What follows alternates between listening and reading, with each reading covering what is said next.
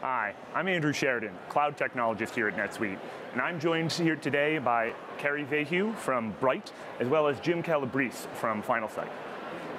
Today, we're here to talk about Suite People HR, and if you've caught any of our previous sessions or even today's keynote, you might be aware of Suite People. So it is a full HR information system that's built into the NetSuite platform. And it's got capabilities for workforce management, for payroll, and for performance management. We'll get into what these mean for you and your company a little bit more detail, but you don't want to hear it from me. You want to hear it from the people who are living it every day. So why don't you introduce yourselves? Carrie? Hi, I'm Carrie Vahue. I'm currently the controller and HR director at Brite. I currently do all things finance as well as human resources. And Jim? Hi, Jim Calabrese. I'm from Finalsite, Chief Financial Officer. I've been a software CFO since the late 90s. I currently run both finance and HR. Okay, so you are both wearing both hats within your organization. That's correct. And would you say that's pretty common in smaller companies? Yeah, we find that it is a lot more common than you actually would think, that human resources does fall under the accounting side of the business. Interesting. So let's get right into the meat of it.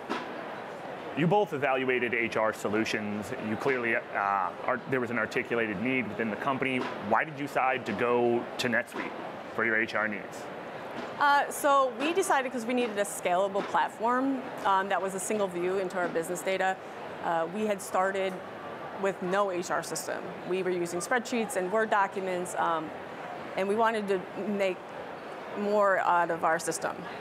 We wanted time off tracking, we wanted performance metrics, we wanted performance reviews, all in one system that we had to, instead of using Excel and Word, that we were able to see all that information and how that side of the business was doing.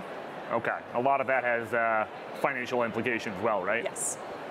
And how about yourself, Jim? Yeah, so we had been using Intact for a few years, and it had sort of run its course with our organization. So we needed to come up with a new solution.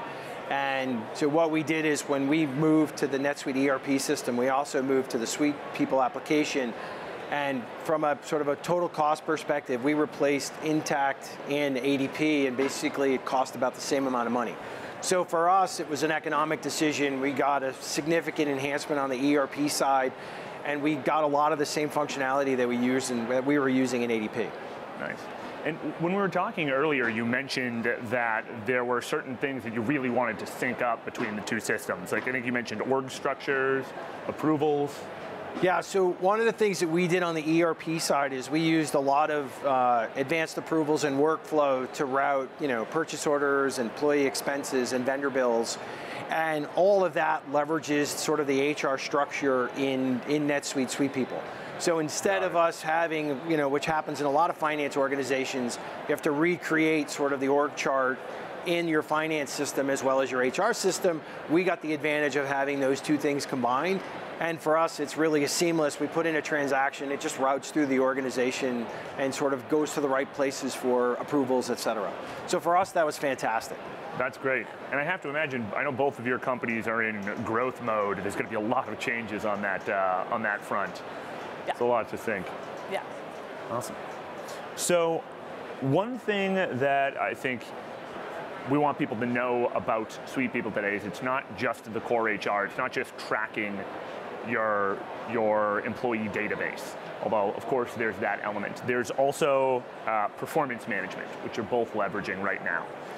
Is that right? Yeah. Yes.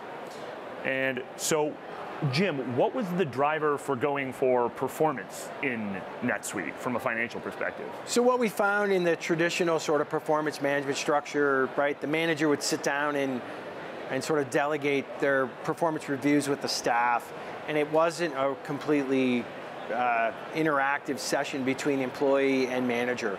So with the new performance management structure, the employee sort of took more ownership in terms of their development and their performance.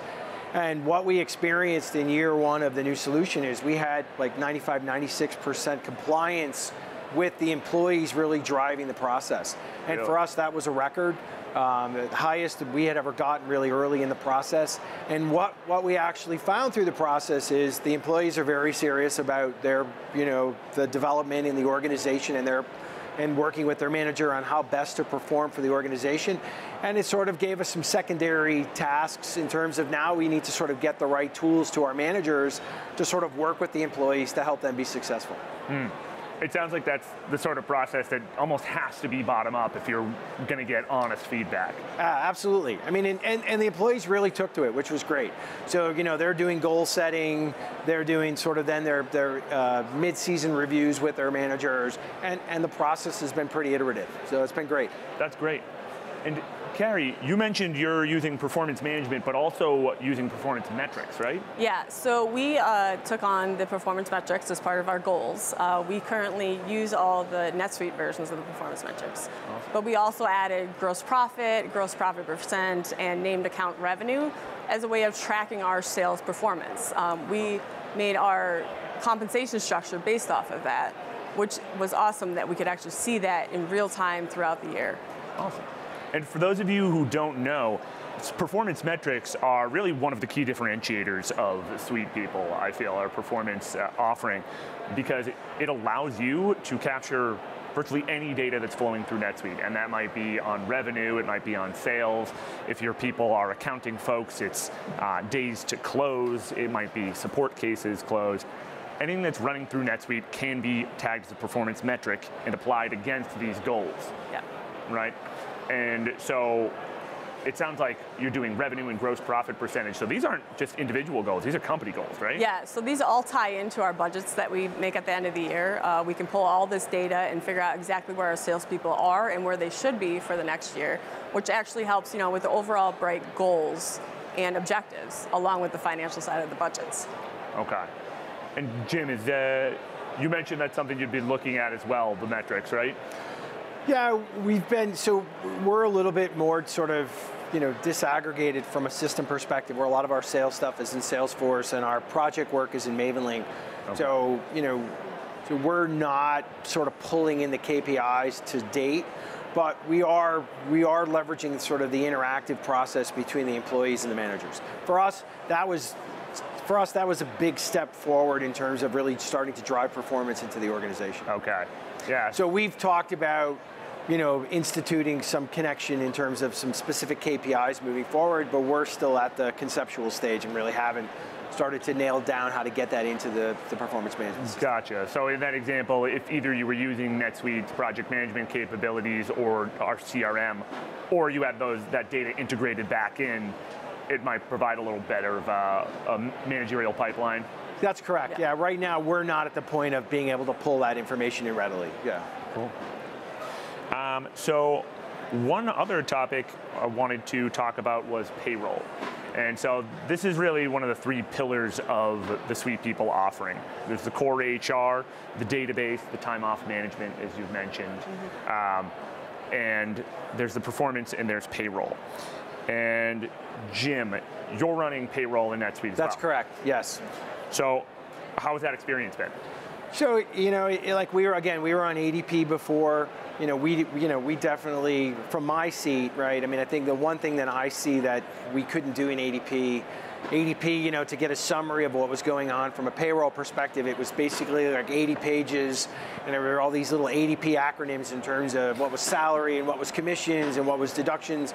And we're able to, in sort of a very simple, sort of like one-page snapshot, easily view salary data, withholdings, 401k match, and a lot of variety of sort of, just payroll information in one sort of easy to use columnar spreadsheet. So for me, the view is super easy. It's easy for us to do comparisons between pay periods to see quickly what's changed, and that's been fantastic.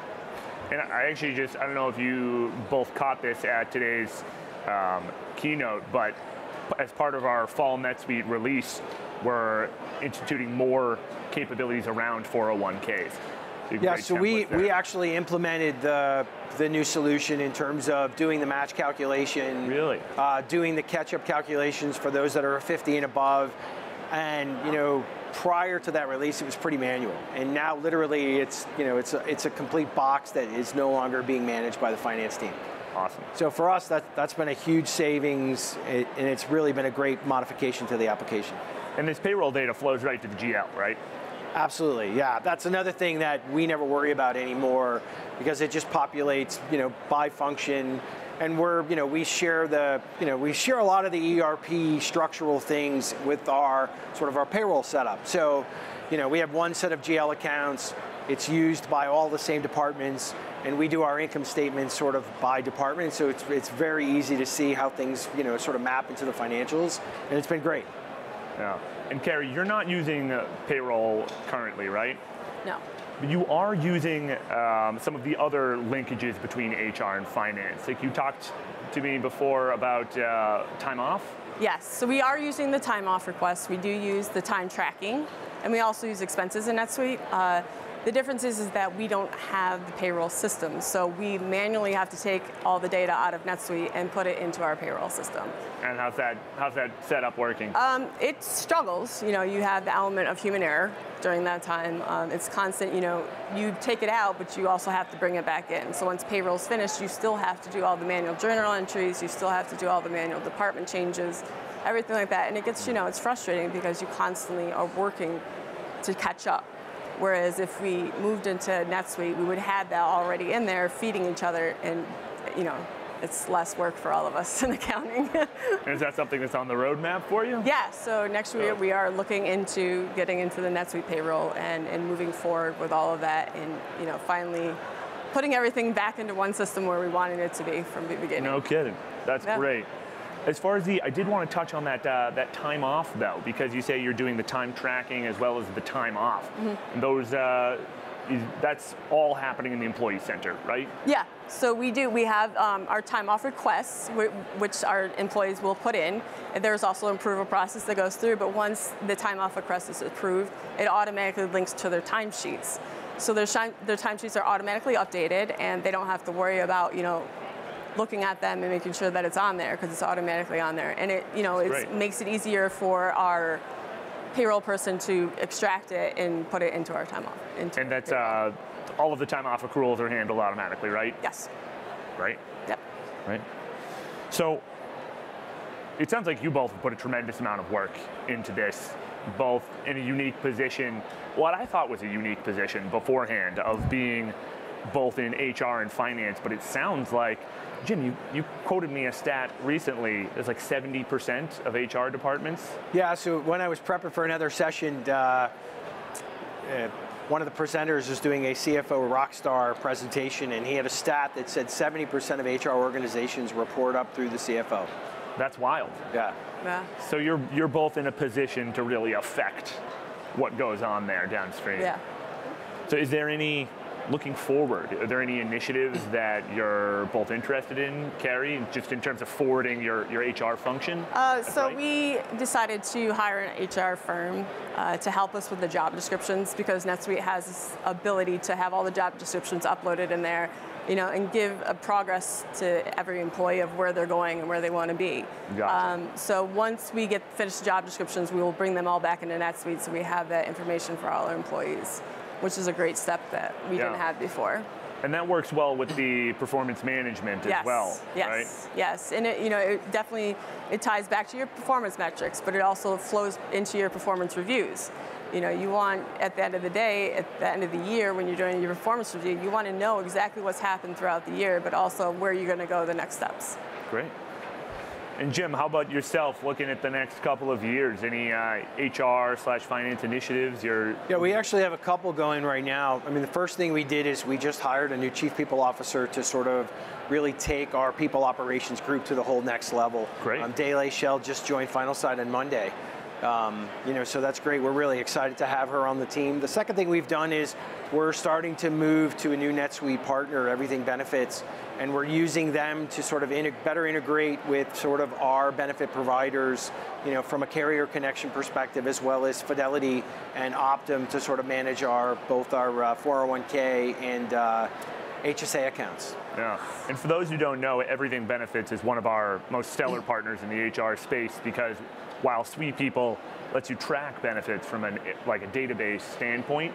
It doesn't provide the enrollment and the carrier connectivity, and everything benefits steps in majorly there. Not only does it allow you to do open enrollment and changes, but it's totally baked into the employee center experience. So if you log in, you'll never know that you're interacting with a different piece of software because it is totally NetSuite native. So they have been an awesome partner in the last And we're few years. very excited about that, not only because of that element where the employee sort of looks at it as a sort of a seamless interaction in terms of doing expense reports or time off requests or looking at their paycheck or doing benefit enrollment, but our benefit administrator internally only has to go into NetSuite. So so she's not logging into a separate system. She's also doing everything within NetSuite. So it's really putting everything under one umbrella and really making our lives a lot easier. Great.